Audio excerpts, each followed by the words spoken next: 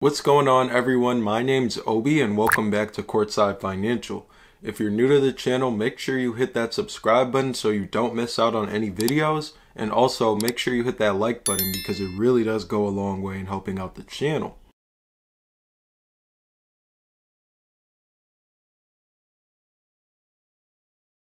So I told you guys yesterday was the last day for the WeBull promo.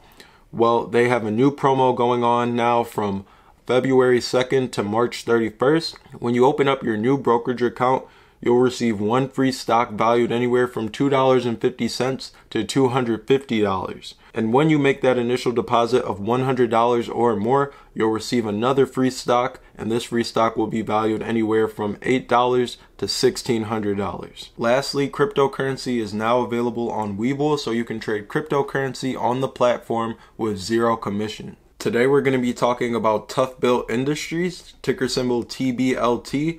It's currently 5:39 p.m. Eastern Time here in Michigan, and the stock is currently trading at $1.27.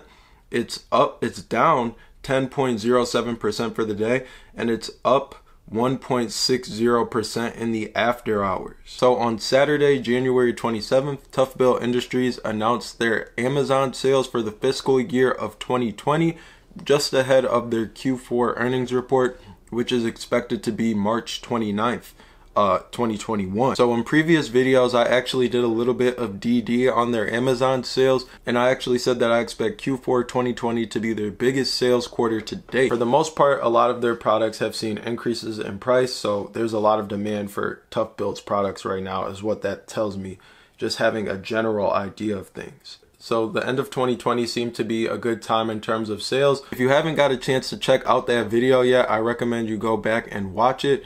I think there's some really good information in there, and it kind of supplements this one. Okay, so when they announced their gross sales for 2020 in regards to Amazon, TBLT Industries announced that they did around $7.04 million in gross sales.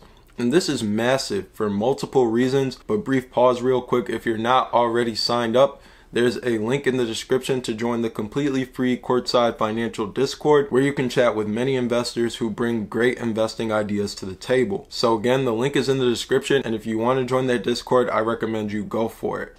I told you guys in previous videos that I expect demand in Q4 to be irregularly high, making for the company's best quarter ever right after they just reached profitability in Q3. So let's backtrack here so we can put that $7.04 million in context.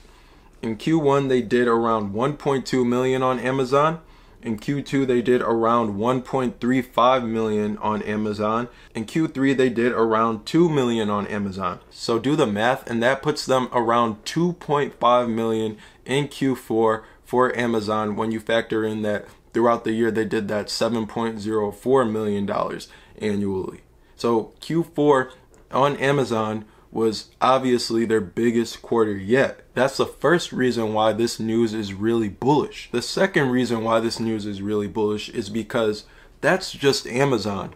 The business has other distribution channels. The business has physical distribution channels as well. In Q4, they launched a ton of new products nationwide at Lowe's. They also sell at places like Home Depot. On Lowe's and at Home Depot, there's very good reviews on their products. Lots of reviews with 4.5 to 5 stars. So we got to remember that in November, Maxim Equity Research Group gave this company a price target of $2.50, which suggests more than a 2x upside from the current prices that it is at today. And part of the basis was because of the partnership that they have with Lowe's, and also the partnership that they have with Tractor Supply. So we'll see how much these Amazon sales, on top of their other distribution channels, really contribute to gross sales and of course revenue. These things are obviously positive catalysts for their Q4 earnings report, and I still believe that Q4 is going to be their biggest quarter yet. The stock dropped recently because they announced that they would be raising capital by selling around $100 million worth of shares at some point. They did this via shelf offering. You can read the S3 SEC filing. This just means that the company, has the right to raise the capital in the future, and they put it out there. So whenever they feel like the timing is right, it doesn't mean that it's going to happen today or next week, but they will be raising, that $100 million worth of capital at some point. Now, is this a bad thing?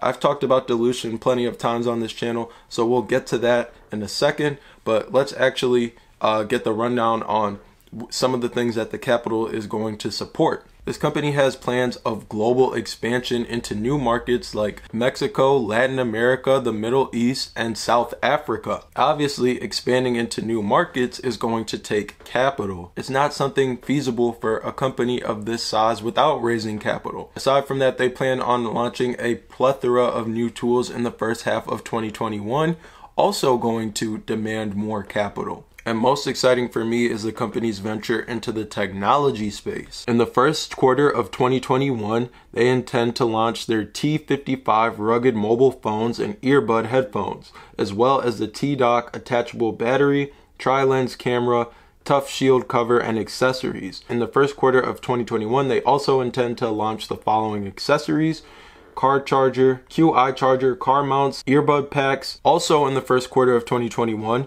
they intend to launch applications for mobile phones relating to the following topics: national building codes, inspection booking, labor ready, estimating apps and programs, structural engineers, architects, building plans, workers' comp, equipment insurance, project insurance and bonds, vehicle insurance, liability insurance, umbrella insurance, collection agencies, construction loans, small business loans, job listings, and tool exchange. So they're breaking into some new markets here, and I think that the intersection of technology is really what's going to set this company apart from their competitors and also give them room for more growth than I had even envisioned when I first invested in this company. So the company is growing, and raising capital isn't a bad thing to me. It's only going to help them grow even more and actually sustain the growth. Same story here pretty much with every good growth stock, in my opinion. So I really like this company. I don't have anything bad to say about it right now.